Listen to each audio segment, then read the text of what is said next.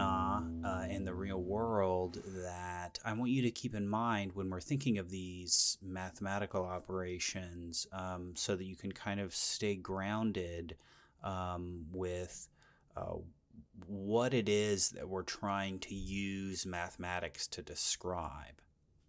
Imagine that you had a spring and you compressed the spring. This would take some work because you would have to put a force on the spring and push it, and so you'd have to be applying that force as you moved this across some distance. Then if you put a mass on the spring and you let it go, then the spring would push back, and however much work you put in compressing the spring could do that same amount of work pushing some mass back. So what that means is while the spring is compressed, it has the potential to do work. The same thing happens with a counterweight. If I put some mass in this side of an elevator, then if it was heavy enough, then you could get in the other piece of the elevator, and the weight of the mass pulling down would actually pull you up in the elevator. So because I did some work to move the mass up onto the higher elevator, I stored some energy in this system. So the mass has the potential to do some work. We know from empirically testing things that the amount of energy that you store by moving something against the force due to gravity only depends on the height of the object. This can seem a bit counterintuitive, but it's true. If you walked up this ramp until you arrived at the top of the little tower, this would be the same amount of work as if you climbed up the ladder. When you walk up the ramp, you have to walk a greater distance, but the projection of gravity onto the direction that you're moving isn't very large, so you have to move a greater distance, but each step that you take requires less force. When you're climbing up the ladder, you have to go a shorter distance, but you're moving exactly the opposite direction that gravity is pulling, so it's less distance, but each step that you take is going to require more force. I'm not telling you this because this is the way that math works. I'm telling you this because this is what we observe in the real world. So if we've made our mathematics assumptions correctly, then this should also be what happens when we do the math. Let's find out. This is the force due to gravity, and I really don't know the answer to this, so we really are discovering this here together. I don't have this memorized. I haven't done it in a while, so I'm really curious. Let's see. Did we set this math up right? We're going to find the work done by gravity in part A to move the particle from, this should be 1, 2, to move the particle from 1, 2 down to 1, 0. In this example, this isn't like as simple a thing as the like ramp pictures from the motivation. These are like objects floating around in space. The force due to gravity is all pointing towards the origin.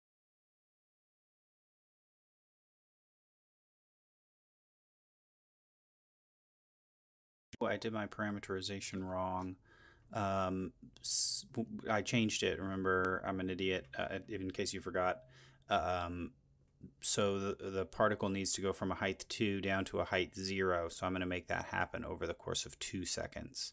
All right, we better check and make sure that we did this right. So this is X, and this is Y, and then this whole piece right here is M, and this is N. This is the definition of work, and then this is the differential form. Y is 2 minus t, so dy is -1 dt. I'm writing m dx in terms of t. M is -x over, and x is 1, so I get -1 over And then this is supposed to be x squared plus y squared to the 3/2 power. Now this path doesn't move in the x direction at all. So as t changes, dx doesn't change at all. So that's going to be 0 dt. All this goes away because of 0. These negatives cancel. Okay, the recording glitched of me working out this integral, and I don't want to do it over again, so I'm just going to walk you through it. I end up with this crazy expression, which is just screaming you sub at me. I just subbed everything inside this 3/2 power. For you, this -2 right here comes... the 2 comes from moving this out front, and then the negative comes from the chain rule, from that negative right there. I'm a change the limits of integration kind of guy. T equals 0, then u will be 1 plus 4, so u will be 5. If t equals 2, then u will be 1 plus 0, so u will be 1. Then this is really u to the -3/2 power. So I added 1 to the power and I got -1/2. Then you have to divide by the result. So dividing by -1/2 is the same thing as multiplying by -2. And then these cancel, and all you have to do is plug in the limits of integration. Now let's use this kind of zigzag path. So we took a different path, like in our ramp example, and experiment tells us that we should get the same answer as when we went into the straight line path. I'm going to use additivity and break this path up into 2 pieces. So here I'm just doing C1, just the first part of the path. I'm not going to have room. Is this going to be a nightmare? All right, now I'm just guessing. It worked last time. Let's try it again. Just pick the bottom. Oh, please work. I feel like I might have mathed myself into a corner here. No way. It's gonna work. No way. Look, I'm trying to get this in the numerator. It's gonna work. I'm gonna factor out -2. Okay, whoa, it went off the rails here. So I ended up with the same limits of integration. So what that means is that this portion of the integral must be 0. Wow, that's crazy. So moving this took no work at all? Okay, I've lost all faith that this is going to work, so I'm just soldiering on. Please, math, give me the right answer. A bunch of negatives going to cancel. All right, just blindly proceed as before. Just going to pick everything inside this integral and cross my fingers that this u sub is going to work. This is supposed to be just like a short little exercise that proved how good math was. I've dug myself in the biggest corner ever. Oh man, 4t minus 6. I cannot believe this is working. If this works, everybody gets an A. Wait, I gotta change my limits of integration. If I get 0 this time, everybody gets an F. Did it work? Did it work? Did it work? Oh my god. Oh, this is the best math problem I've ever made in my whole life. I moved this particle along 2 different paths. Well, I didn't move it. Gravity moved this particle along 2 different paths, and it turned out to be the same amount of work. So this example does confirm, it doesn't prove it, but it does confirm that the mathematical models that we have set up here are operating as intended.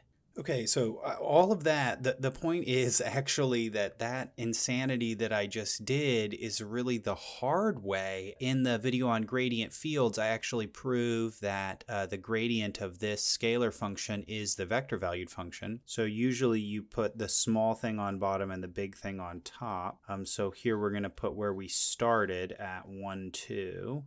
To where we stopped at 1, 0. I'm using the fundamental theorem of line integrals because I love it. So I get 1 minus 1 over the square root of 5.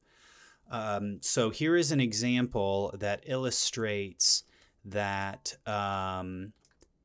if your vector field is the gradient of some scalar valued function, then first of all, the path that you take doesn't matter. The only thing that matters is the endpoints. And if you want to get the answer, all you need to do is plug the endpoints into the scalar valued function and subtract, just like the fundamental theorem of calculus.